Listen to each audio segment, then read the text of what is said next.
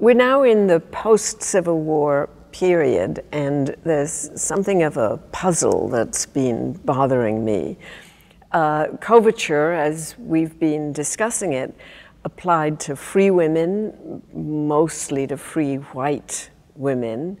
And now in this period after the Civil War, we have a range of free African American or free black women who've been given the rights of citizenship by the 14th Amendment, and yet one imagines that coverture can't and doesn't fully cover them.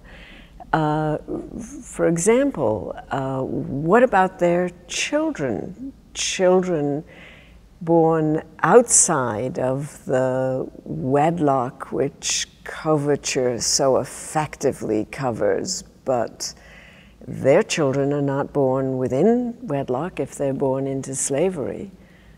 Coverture had its nasty mirror images. One of the nastiest, which dates way back to early British law, was that the father, the legitimate father, the married father, has power over the children born into his marriage. But if he fathers a non-marital child, he can decide whether or not he wants to make himself responsible for that child. And the oldest English practice had been that the bastard was the child of no one. So it was considered something of a reform when in the sort of Elizabethan era, maybe a little before that, the practice became that the non-marital child was the child of the mother, which meant the unmarried mother has full responsibility for this kid and the father has no responsibility at all. And out of that principle, which is the piece of coverture that says what's the exception to coverture, or I don't even know if it's an exception, it's just part of how they thought about the world.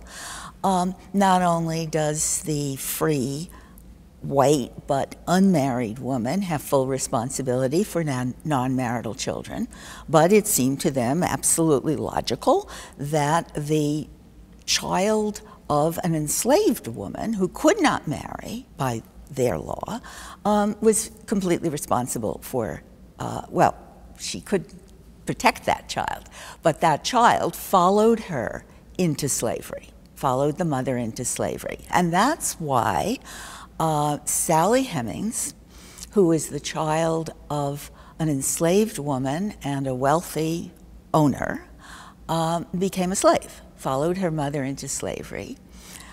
Her father's other daughter was Martha Wales, whom Thomas Jefferson married. And she was the child of a free woman, the wife. She was of the legitimate marriage of this guy. Right. But now come to the post-emancipation period. You have millions, literally, of women who, most of whom have given birth outside of the formal wedlock situation. So are their children subject to a father they've never known or may not have known formally? Many of these women are pressed into marriage by agents of the Freedmen's Bureau who want everything to be nice and wrapped up and neat. So many of the freed women, many of the freed slaves who had relationships with each other were delighted to be able to marry and to bring their children along with them into freedom. But we know that there is pressure on many formerly enslaved people to marry people who they had some kind of relationship with but would not have chosen to marry in order to look respectable and be respectable. So it's sort of hard to answer your question, except that an awful lot of these women are going to end up without partners without protective partners, and with children to be responsible for, sure.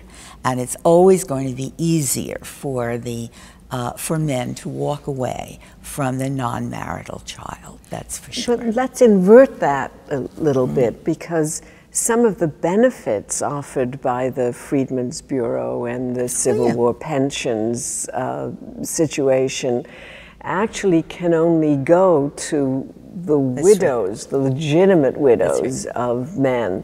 So the incentive to marry, and here may be one of the issues that leads us right into the 21st century, the incentive of women to marry, of previously enslaved women to marry, is enhanced by the...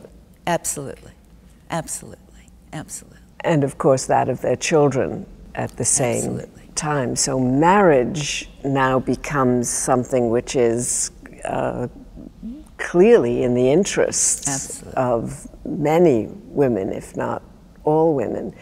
So when I think about this as a paradox, I think that what free women give up when they marry in terms of their autonomy and so on, African American formerly enslaved women might actually gain from coming under the laws of coverture. That is true. And one of the pieces of that they welcome, or that they think they will be able to welcome, is they think in this new marital regime that the husband can protect the wife against exploitation.